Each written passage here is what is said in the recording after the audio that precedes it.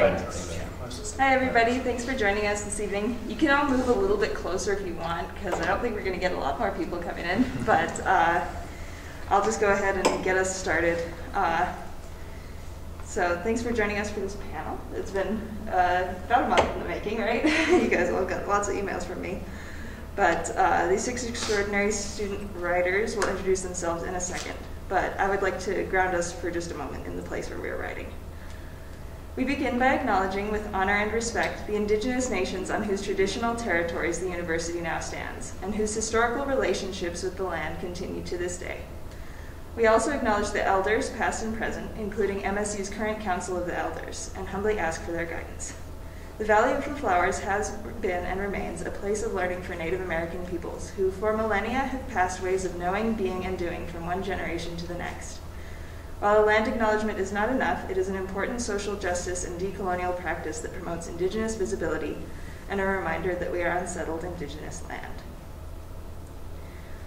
Please note that the Honors Presents lecture series welcomes diverse opinions, beliefs, perspectives, and experiences. We encourage all participants to think critically and process the information presented in an open-minded and holistic manner.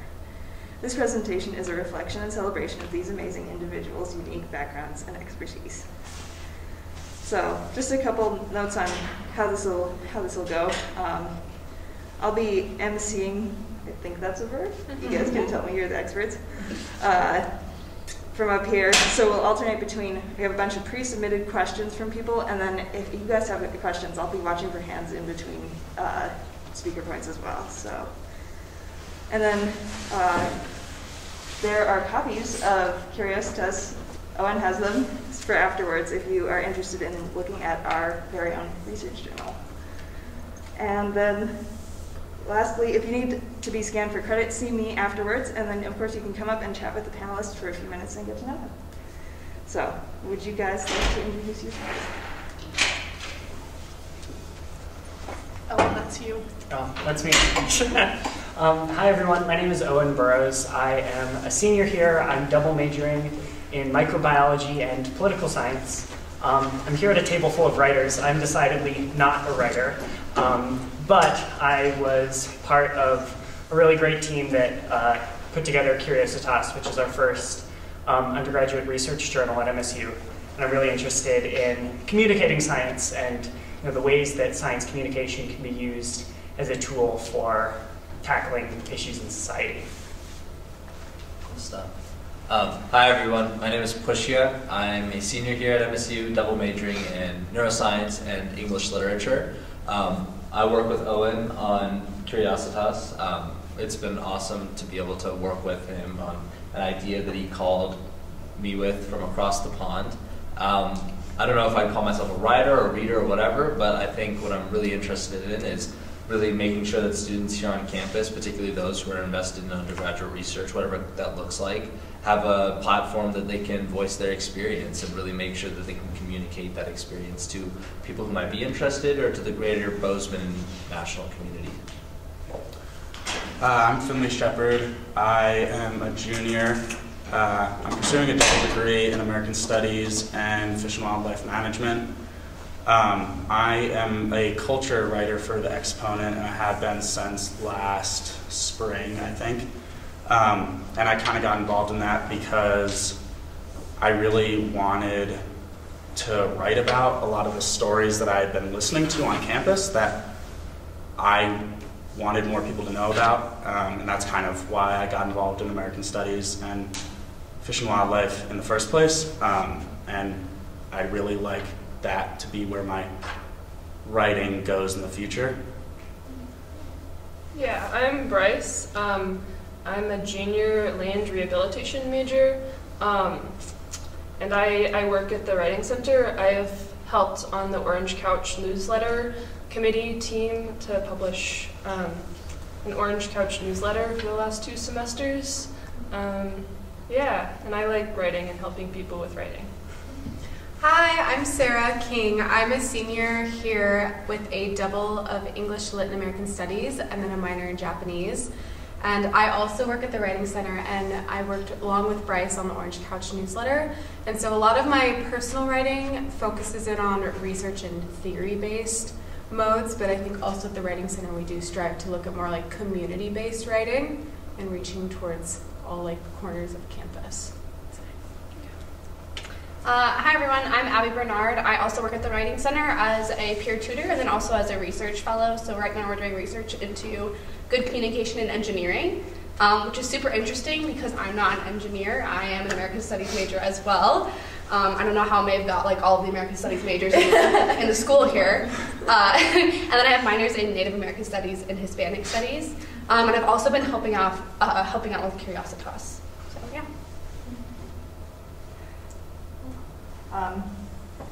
I guess I'll start us off with a question, and then we'll rotate in if you guys have a question for the next one, all right? So a question that we got submitted was, as a student, I struggle with making my academic writing engaging for others to read. What are your suggestions on combating this issue? Really going down the line, or is it just whoever participates? Just go for it, whoever jumps in. I know for me, I have to do a significant amount of science writing for Fish and Wildlife that I really don't enjoy, about like pea plants and stuff.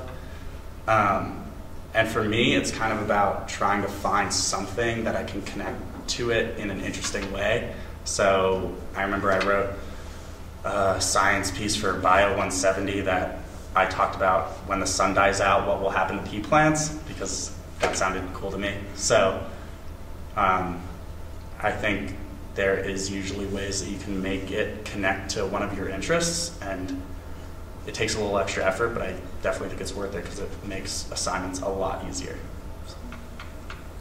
One other thing I'd suggest, sorry, I don't know if I cut someone off, is like answering the so what question in your writing, whatever discipline you're writing in or whatever like field you're in. There's always going to be that so what, like why does this matter? Why am I writing about this? And that to me is where that level of engagement can really come in, because that's answering that question kind of affects everyone in our community.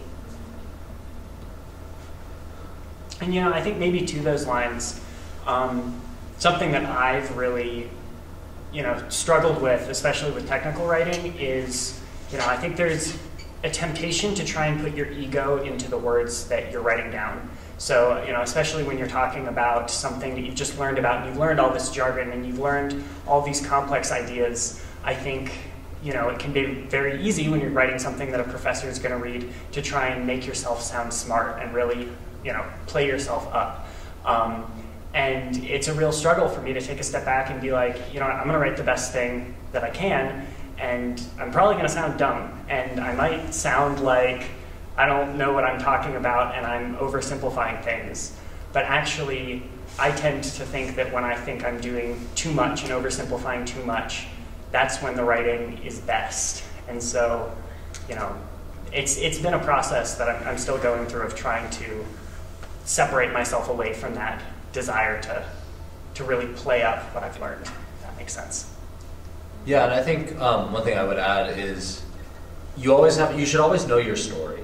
Whether it's writing for a professional journal in science or academic writing in the context of the humanities, regardless of what it is that you're actually writing about, if you don't know the beginning and the ending of the narrative you're trying to communicate, then it's unlikely that your audience will figure that out for you. And so regardless of how you present that story, whether it's in a linear or non-linear fashion, if you know that story really well and you know the intricacies of it, and you know exactly what you want to communicate to the audience, then that I think is the most important step in terms of actually translating the material you have as maybe as a thinker into something that's communicable in the form of writing or other media. I think it's a bit stereotypical of me to bring up as like the writing tutor side of the table, but I think keeping things interesting is a lot on like the sentence level too. Like you want to choose fun words and have fun in like the small ways that you can. Like don't choose a boring word, choose an interesting word, and like just those small choices and like cutting out parts of sentences that don't mean anything can really help make things readable. So you might have a really interesting topic and like all of those other things, but if you don't have fun with your language and communicate well on basic levels, it's not necessarily going to be conveyed. I I think the first thing that I thought of when I heard that was thinking of the language that you use. I think often, especially in academic writing in undergrad, there's a tendency to think that you have to use complex language to get your point across in order to sound academic. And I think that while it's okay to use that language, it often alienates some of your reader base no matter what you're writing. And so I think making sure that you're thinking about accessibility in terms of thinking about engagement. Because if someone can't understand your thesis, it's hard to become engaged further in the writing. Yeah, like, and what you guys are saying too, like, it kind of talks about like agency in your writing, and that makes it fun kind of automatically to think you're in control. Okay. Audience question? Kind of off of that, I tend to find myself helping my friends with a lot of their papers and stuff, and just kind of like reading over them before they submit them, just because like, you know, I'm an honors student, so they're like, ooh, you must be better at this than I am. So the thing that I often run into is like, I just want to fix it for them without like kind of seeing what they would say before I fix it for them, and I like am so quick to jump right to that. So how would you guys maybe suggest like trying to get their input before I'm just like, oh, I can see how this would fit better, like, I don't know, that's kind of more of like a tutory type question. Yeah, I would say like, I think a lot about like consent with that, like just ask where they're at, like, hey, like what do you mean by this? Because a lot of the times I think when I first began tutoring, I was always like, oh, like do this. And then I realized that the suggestion that I made was not what they were meaning to say with the sentence. So like just talking and asking rather than like saying something is helpful. Yeah, for the Exponent, we have to submit our piece to our section editor and then the editor-in-chief before it goes out. And what I tend to get critiqued for is, what are you trying to say, and how about I like help you say it differently? So I think that a lot of writing can break down at the point of how you say it, but I think if you ask your friend, what are you trying to say, and they tell you and you understand, and all you're doing is helping them say that in maybe a better, cleaner, more accessible way, then I think that allows them to learn as well as allow you to fix it if you want to. So another like theoretical, like this might be a little theoretical approachy, so if not, but something that we talk about in the Writing Center is how when you're sitting down with that writer and with their writing as well, you're both going to learn something from that communication. So kind of, I know you said like, oh, you're an honor student, so like, you know, fix it for me. So even just like dismantling that, like right off the bat and being like, no, like I want to hear about your ideas. Like let's have a conversation about them, and starting like from that ground level of, you're going to learn something maybe about like what they're writing about or where they're coming from or anything like that. And then they're going to learn something from you as well. So kind of having that kind of sort of reciprocity in mind when you approach that conversation to begin with, I think is helpful. Thanks, guys. Also, you could apply to be a tutor. You have a week left. Learn a lot. See that. You'll learn a lot about how to help people with writing.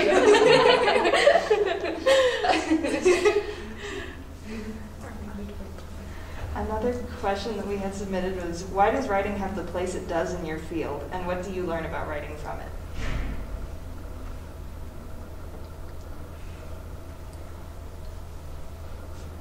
Yeah, it's hard to say. I think other than the fact that if you didn't have writing, I think a lot of it wouldn't work. You know, I mean, at least I'll speak from the science standpoint. I think so much of science is about discussion, and so much of science is about not just being skeptical for the sake of being skeptical, but being skeptical to necessarily understand more about observable phenomena. And beyond simply just providing a PowerPoint, writing gives you the opportunity to consolidate and clarify information that you've observed in the lab to members within your field. And it's really the most accessible medium possible. You know, not everyone has the time or energy to watch a presentation, but you can do anything you want with a piece of writing, and that means throw in the language you want, that means contextualize a figure the way you would want to. So Yeah, I think science and writing have a very strong tradition. I don't know if science would ever have gotten to the place it is without the foundations of publishing and that process. You can debate the merits of the publishing system, which I think Owen and I go back and forth about how sometimes frustrating it can be, but that doesn't negate the fact that writing itself is a crucial activity in science. Yeah, I think to kind of touch on that, sorry. Oh, no. Okay. Just to kind of touch on what Pusha said, I think the biggest thing that I've learned as a microbiologist is that I hate most science writing. Like, I think the state of science writing is really misguided. I think writing is an incredibly powerful tool to be able to take all this data, all this information that you've come up with, and really, as Abby was talking about, give the so what. Say, like, here is why all these experiments I've done actually matter. And I don't think science writing is really embraced like that. And that doesn't mean that every single article has to be accessible to a wide audience, but I think a lot of people look at the writing process as sort of that last hurdle in an experiment. You write up, you do all these experiments, and then you're like, oh, I have to write up a paper. So you kind of throw it all together.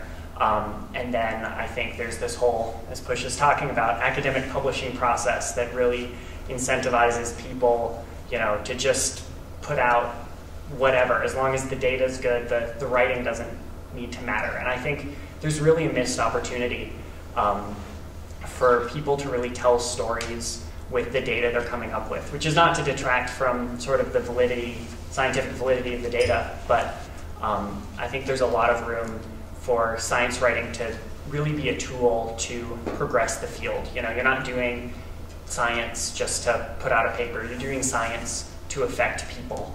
And I think it's that affecting people part that I want to see more of in the future.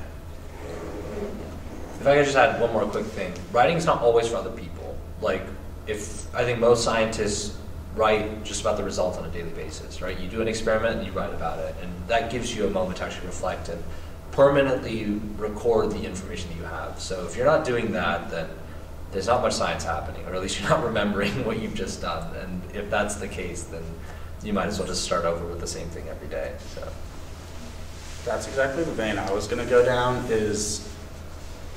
I chose my two particular majors because I wanted to figure out how scientific and natural events are affecting particular communities. And I think that as I've been getting deeper and deeper into my years here at MSU, I've started to realize that now I think I write a lot to not only investigate that, but investigate how it affects me, kind of in that more selfish way, because that does give me a personal connection to the field and to these topics, and I really enjoy that. And I think that, as you guys both said, I think that writing doesn't have to be for other people, and it doesn't only have to affect other people. And science writing can be something about yourself, like, why does climate change matter to other people, but why does it also matter to me, and why is it important that I spend my time raising awareness about it, or something like that. Something else that comes to mind for me is that writing is communication and it's conversation, and through conversation we make meaning and come to understanding. So in any field, like, writing is going to happen. I'm sure you guys all know that at this point. But I think to answer for kind of everyone's discipline, it's a way of understanding and making meaning. That was a really good question, though. Do you guys have another question?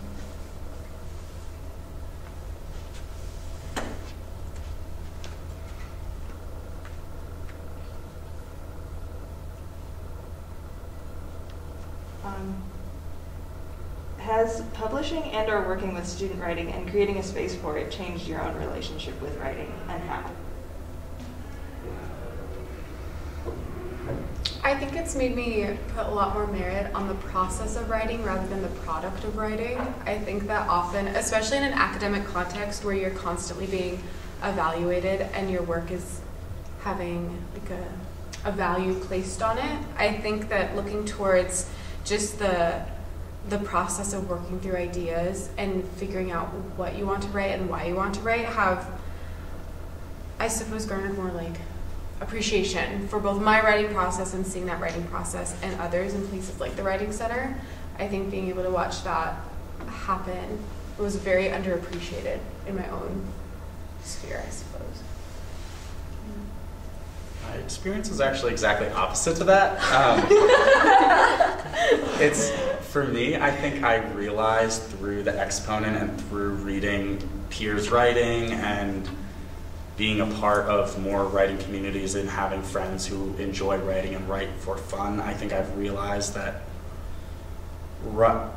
writing is a lot of those places that we see people's nature and people's ethics come out. And a lot of times I find spaces and circles and people that I want to be around through writing. I mean, I've met a lot of really amazing people that are still in my life through interviews I've done for the Exponent, and I think that because I come at writing with a certain, I want to write to make a difference, and I try to seek people out who are also trying to make a difference and who are also want to possibly communicate that through public writing, like the Exponent, has helped me and has kind of created a circle of people that I really enjoy. And that's why I say it's opposite, because I think I focus less on the process and more on the product of who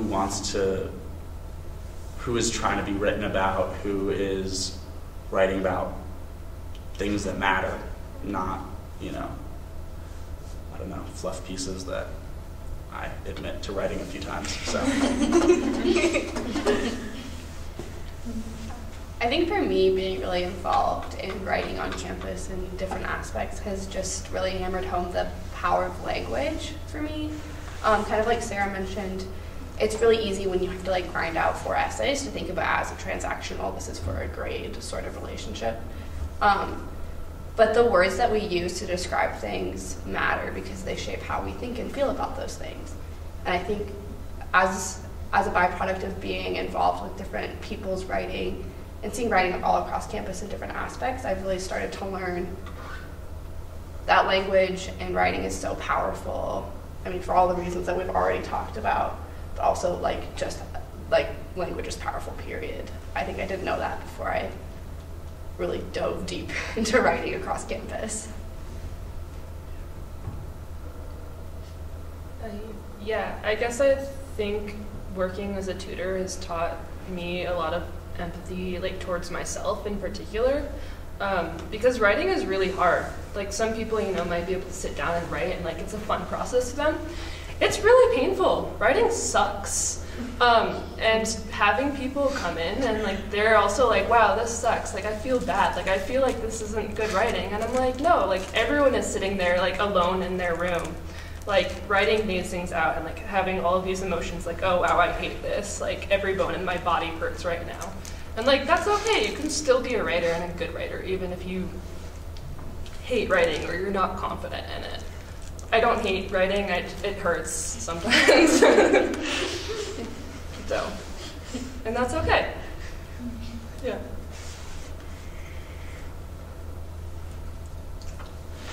If you have to say something, you go ahead.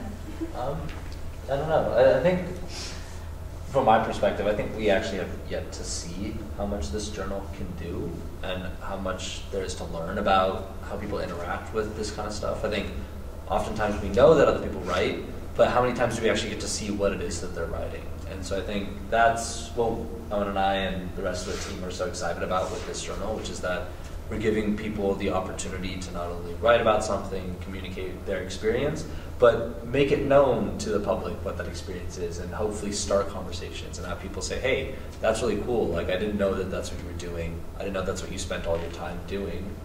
It's really cool to see that kind of printed and published in a format. So I think we get to see really how far that can take us and what we can learn from that. Totally. Yeah, I don't want to say too much about the journal, but I think if there's one thing that we do that maybe not a lot of other journals do is I think we're radically interdisciplinary in a way that a lot of journals aren't radically interdisciplinary. And as Pusha says, he's exactly right. It has been so cool to see what writing looks like in other disciplines. And not only just the final product, like reading this, but sitting on the editorial board and corresponding with writers and seeing what the process looks like for somebody who's in ecology, or I was just looking over a piece this morning that was about French film studies. Like these are not things that I'm exposed with as a final product or as a process. And so it's pushed me to keep an open mind about what the writing process looks like, because it doesn't look the same for me as it does for a lot of other people, and I think that's shown me that there's room for me to expand and grow in my own writing and learn from other disciplines and writing styles. And just to add one more thing, I think that it's okay to feel really unmotivated and uninspired, and like writing hurts and it sucks a lot of times, because I've definitely felt that writing for the Exponent, and there are weeks that I literally write like music reviews and I'm like, what is the point of this? But actually, and I get really frustrated because I'm like, I'm writing for a student newspaper, like I'm not making a difference kind of thing. And even though I think our readership is like 1,200 students, like it's very abstract that you don't really feel that. And just recently I was talking to a girl who I interviewed a few months ago, and to be honest, I kind of forgot about her and forgot about our interview, and she was telling me how she was like really nervous for our interview, and it was a really big deal that she got interviewed by me, and I was like, oh yeah, like cool. And then she was telling me that a lot of news organizations interviewed her after our interview, and they just basically copied and pasted my article into their description of her. Like they were either like citing me or kind of just like republishing because I think I had like the most detailed description of her and whatever. And she was very impacted by this interaction that I really was like, oh yeah, like it was fine, it was an interview, whatever. And I would say like hold off on being so hard about yourself about the impacts you have. What you guys were talking about the journal, I think is a really cool thing, because who knows what different writing will do on campus. And even if it is just one person, that's an impact that didn't happen before. So yeah, that's cool. I guess kind of to build off of that, what are the best strategies to encourage students to submit their research or work and participate in the submission or publishing cycle, you guys think? Or what motivates you? The first thing that comes to mind for me is this idea, and this is something that comes up in the Writing Center and also with Curiositas, is that research is STEM. I don't know if that's just like from my background or kind of like campus culture, but there is an idea, I think, that research has to be science or research has to be engineering. And so for me personally, not coming from that background, I had to first unlearn that and realize that research happens across campus in all disciplines. And so that's my first point of like encouragement, I think, is just realizing that any knowledge making that you're doing counts as research. And that's kind of the first thing you have to recognize in terms of taking that next step and being confident in what you're doing, and then kind of eventually building up to that publication stage. So that's one little drop in the bucket. Yeah, the way I got involved in public writing was I picked up the Exponent one day, long before I ever thought about writing for it, and someone wrote an article called Things Donald Trump Did Right, and I basically was like, wow, I guess anyone can write for the Exponent. I'm going to apply. And I applied, and it turned out that 2 weeks later, they actually had an opening, and then I got a job, and then I kind of assumed that the culture section was a lot more free than it was, so my last piece even got ripped apart by my editor saying that this was not the opinion section. So, I think kind of what Abby said a little bit about STEM, I think it's okay to get involved in these serious things for passionate, kind of emotional reasons that aren't cut perfect STEM research things. I'll also say that I think a lot of writing didn't make sense to me until I started at least seeing how it could be published. And that's just something that I know about myself. I tend not to be motivated about things that I'm just doing for myself, so I've never been like a writer just so I could write. And I think it's been a really motivating factor to see, both through the journal but also through the lab I work in, have opportunities to write in a way that will actually be read and appreciated. I think there aren't often a lot of opportunities to genuinely write for others, and it's totally shifted my paradigm about what writing is and what writing can do. And so I'd really encourage anybody to give it a try. I think the barrier to entry to public writing is a lot lower than it's usually made out to be. And yeah, it really has been a paradigm shift for me. I think a lot of it is just knowing what is out there and what you can get published in. I got 2 poems published in my community college creative writing journal, and I wouldn't have done that if my professor hadn't been hey, this exists. I don't know where I can get things published on campus. Hey, can we get a creative writing journal at MSU? That would be nice. That's my thoughts. Yeah. To follow up on that, I think make connections, ask people, ask professors, ask your peers. That's kind of how all of my publishing opportunities have happened, is just by talking to people about what I'm interested in and finding out what other people are interested in and then making things happen. So my other bit of advice is don't wait for it to happen for you. Seek it out and talk to people about it. And if you don't see an opportunity, create one. Yeah, and I think I'll add 2 things. The first thing I'll add is, writing at the end of the day is just a tool. Same way speaking is, and same way, whatever other creative medium you can come up with is. Writing functions to serve a purpose, and sometimes the scope of that purpose might be limited. So it's always valuable to, emphasize that writing is an important fundamental to have, but at the end of the day, if it's not the best way to communicate something, don't worry. There's other ways to do it as well, and in the end, when you try to build that skill set and try to build that toolbox, they always end up augmenting one another. You'll become a better speaker when you're a better writer, and when you become a better writer, you'll become a better speaker, and it works in both ways. But the other thing I want to say too is I think in terms of writing and the incentive to write, I think a lot of people feel like they don't have something important to say, and I would discourage anyone from actually thinking that.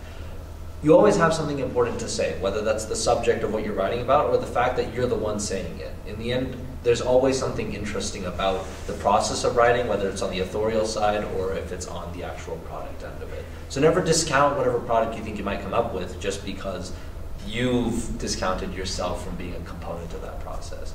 Always value whatever it is that you can come up with, and I think what I would love to see is a community here at MSU where students are engaged with each other and supportive of each other to make sure that not only are the products of writing appreciated by everyone, but also that the stories that we're all individually telling are something that we're engaging with and interacting with and debating with and discussing.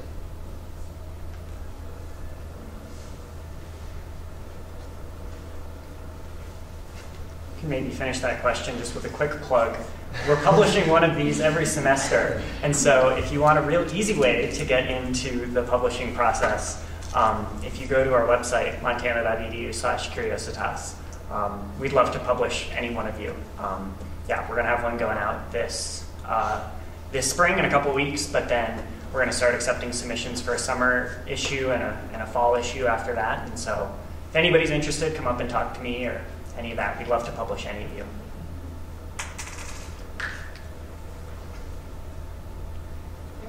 A slightly more convoluted way of getting published would be to apply to work at the Writing Center, and then the second semester you might be put on the Orange Couch Committee, if that's still a thing, because it kind of morphs semester to semester. So, long game. Yeah. That's true. Actually, I am being published through my work at the Writing Center as well, which I didn't know that Writing Center theory was a thing until I started at the Writing Center, but here I am getting published in it, so you never know what opportunities are going to come your way. Yeah. Yeah, and as I said, I applied for a job at the Exponent before they even were offering one, and then they were like, oh, we found the submission in our mailbox. So, and I know that when Exponent openings happen, we don't announce them very well, so if you ever would want to be interested in that, I would recommend applying even if there's no offer yet. And also, I know we publish letters to the editor, so if any of you are interested in that, unfortunately most of ours are kind of problematic ones, so if you guys have anything positive to say, or negative, but you know, just don't make them like racially targeted. So I guess to build off of like all the different opportunities and the things that you guys have been doing, like why would you recommend pursuing writing and publishing while in your undergraduate? Builds credibility and it gets your name out there. I mean, nothing, if you guys have graduate or professional aspirations, nothing can give you, I think, a more straightforward path to being considered credible than publications, particularly in science. You know, if you show up and you have papers to your name, that tells people that you can do the job, and if you can talk about it, that's just more credit to you. So, yeah. the other thing is like, honestly, I am just of the belief that, you know, we should all aspire to be public figures. We should all aspire to change society and our community for the better. And I think, well, I know for me, writing is probably, for the Exponent, is probably one of the only ways I do that, especially in Montana, Bozeman specifically, where it's not like there are, you know, activist marches or endless opportunities for, you know, community engagement. Bozeman is a pretty isolated place. There's not a ton of opportunities for, you know, getting yourself out there into the professional world and engaging in that. And one of the limited ways is writing. And I think that, you know, here in such an isolated place, it is helpful that, you know, we can start to engage with the community and start to try to make change in whatever ways are available.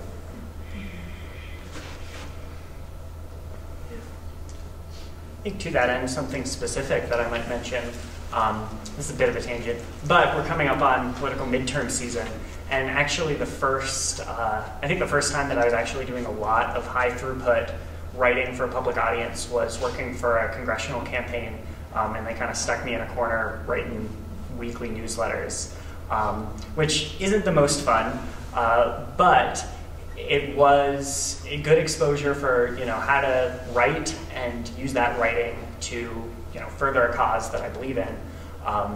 And campaigns are always looking for people who can write or who are interested in writing, so I think that's a really good way to maybe get your foot in the door.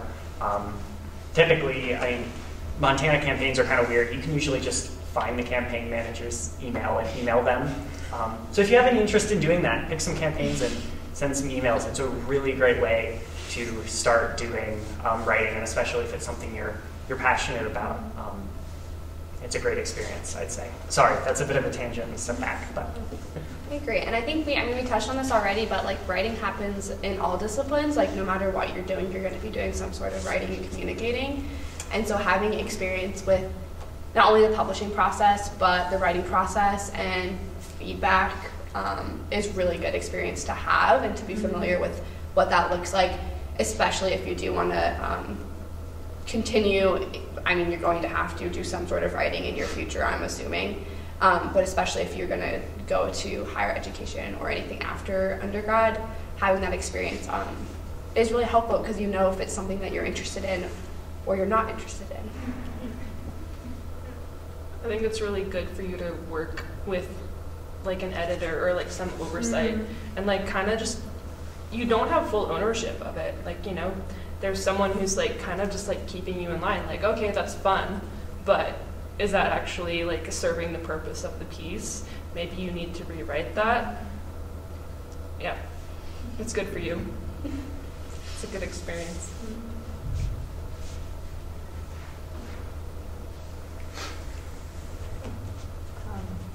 I guess to your point, Abby, like a lot of you guys are graduating seniors. So what do you think you're going to sort of take forward from like this experience specifically into your future? Like, how do you think writing and publishing will impact you? I can go.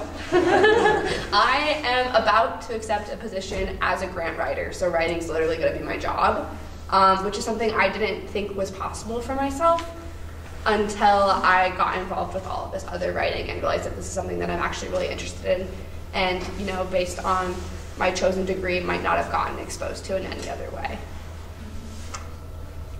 I'm not a graduating senior, but I know that something I do want to, my current plan is to do law school after, and I've already started looking at applications for law school, and almost all of them have 2 to 3 application letters, and it's a really nice thing to at least see that and know, you know, I have experience writing, yes, but I also have experience with a lot of people telling me what I, you know, have done wrong, how to do it better.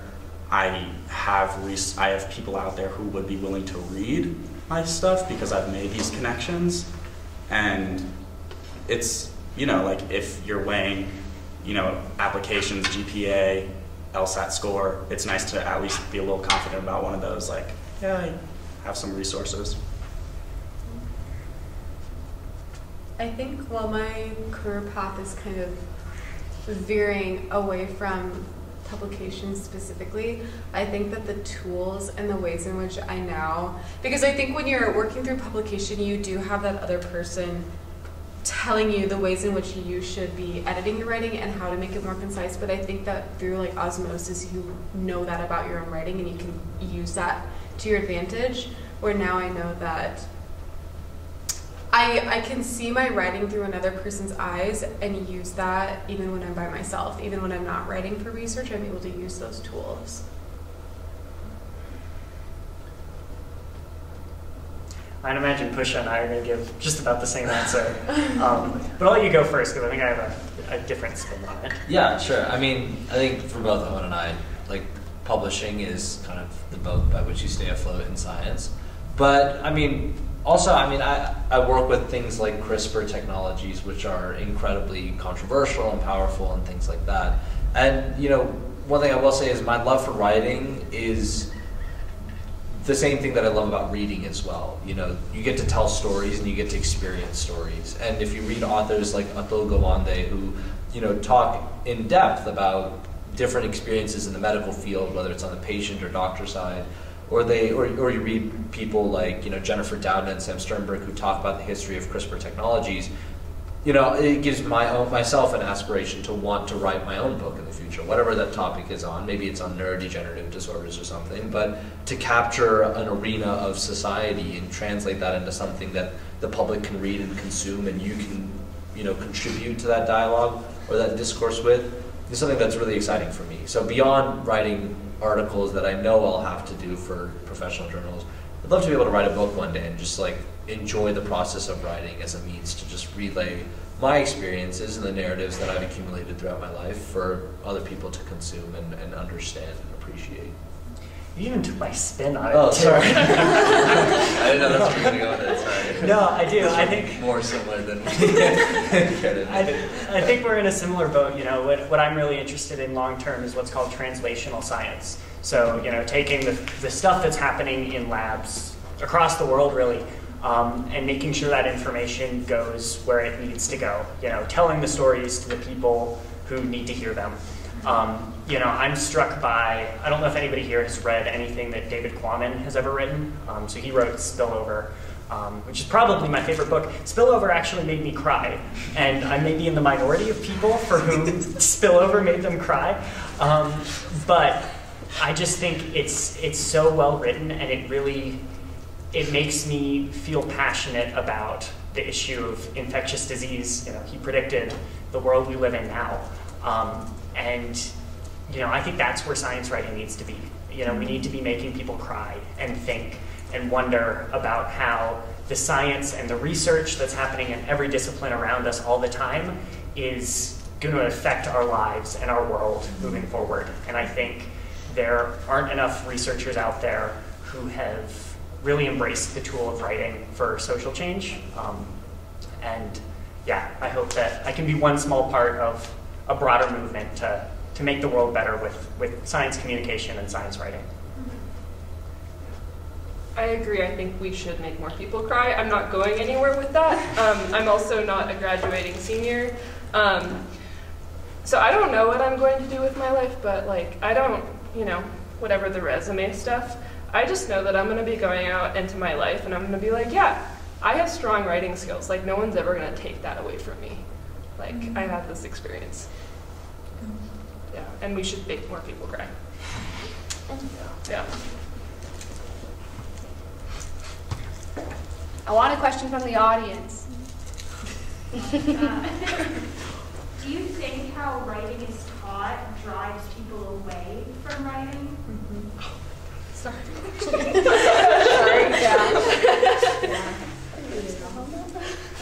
Well, I think, in the Writing Center and then also I think in our major, we talk a lot about the ways in which like writing, just the structures around writing can be weaponized against people who aren't in like academic circles. I think especially when we're talking about publishing and we're talking about writing in academic ways, it has an air of professionality and also like superiority around it that I think makes some people feel excluded and like they can't participate in it. And I think in American Studies, one thing that we really break down is the stereotypical what counts as writing. Because I think my personal interpretation of writing is anything. It's the text you just sent, it's the essay you wrote, it's the graffiti on a wall, all of it is writing in my opinion. So I think when we funnel it down to just an essay or an academic paper, we're really limiting the scope and we're limiting who feels as though they can participate in the act of writing.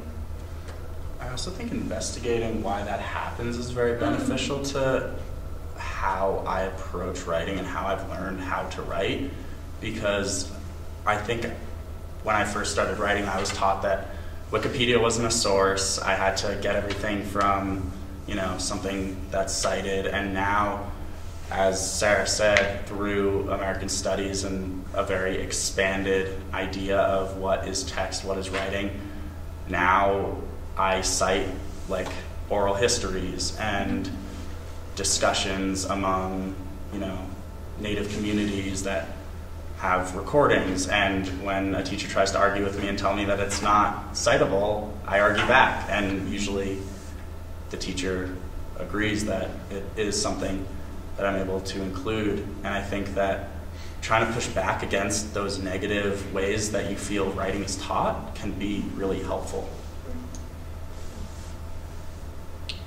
Also, like, unlearning the formulaic, 5-paragraph essay was huge for me. Not that I don't still use that sometimes, but I think there is, that one way that, especially, at least in my experience in high school, writing was taught to me, first paragraph is your introduction and your thesis statement at the end, one nice sentence with all your main ideas, and then paragraph 1 is topic 1 with supporting evidence. Paragraph, that whole thing, and the end with the conclusion.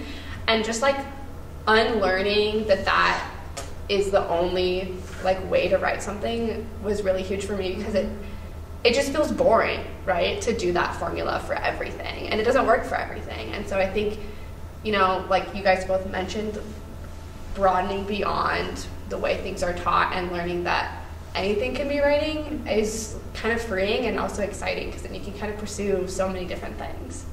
To copy Owen, a quick plug is Citizen by Claudia Rankine, and it really restructured the way I feel confident about writing, and the fact that a sentence can stand by itself if you want it to, and all different formats and styles of writing were done for the first time once, so be bold about it, as long as you feel okay maybe getting a different grade than you want, but yeah, and I think maybe also I don't know if it's playing devil's advocate, but I think the other thing that is being mentioned is that just as much as writing is taught, you also have to do that part yourself. You know, like it's like figure skating. Even when you watch the Olympics and you watch these people do amazing tricks or beautiful sequences, that's not just because a coach said, hey, this is A, this is B, you go from here to there and you just do X, Y, and Z in the middle. No, they spend time on the ice cultivating that skill set, doing what they like and identifying the style that it is that they really enjoy and express themselves with. So I would suggest, like, as much as you can write and be taught how to write, you also have to read and enjoy what it is that you like about language, find the books or the styles that gravitate towards, and then experiment with those. And it doesn't have to be good. It can be the worst stuff ever. It can be incomplete, and it can be, you know, stuff that you hate 10 years or one day down the line. But at the end of the day, if you don't mess around with it and figure out what it is that you want to do, it's hard to say that a teacher is going to be the person who actually takes you from point A to point where you want to be. That wasn't a pun.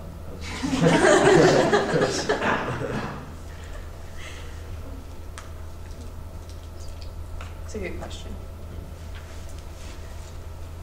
What other types of things would you use to recommend to like alter the way that we're told the formulaically right? You mean in reference to my citizen recommendation? Yeah. Oh, that's hard. I don't know if you guys have anything, but Take a Native American Studies class. Take several. Take a lot. Take as many as you can, because I think those classes deconstruct so many truths, fundamental truths about writing and about learning and about what is credible. And it really opened up my eyes a lot to the ways in which I was limiting what I read, and I was also limiting what I wrote when I was just sticking to the formulaic. And I think that it can be like a very beneficial experience. Also, they're fascinating, and the faculty is great. So that's what I recommend. I think any type of learning or like unlearning is just about exposure, and so just reading a bunch of things that are really weird and don't follow conventions. And then also a lot of learning isn't like reading or like, you know, writing or like creating, it's talking about it. And so just starting conversations with friends about writing, like, hey, like, why are we doing it this way, can be really useful, and like just immersing yourself in talking about writing has been really instrumental for me at the Writing Center. Also something I do, I mean, obviously I work at the Writing Center, but I also make hella appointments there because they help me like break out of that. I know that I'm comfortable in my formulaic, and so I'll come to them and say, I'm trying to do this with it, like how can I? And then having that conversation is really helpful. Yeah, a lot of the times I will make appointments, and I won't even necessarily be like, hey, like, let's look at my writing. I'll just be like, hey, I don't have anything. Can we talk about it? I need emotional support. You know? Awesome. Oh, sorry. Go ahead. I was just going to say, getting back to your question about what text, I feel like all the literature majors are going to judge me for this, but for me, like reading Beat Generation books really like helped me in very particular ways. Yeah, I knew that. That's very valid. For me, it was like Jack Kerouac primarily, Allen Ginsberg. She's not Beat, but Patti Smith writes as well. And if you've ever read Coral Sea, that restructured my writing probably the most out of anything I've ever read. So.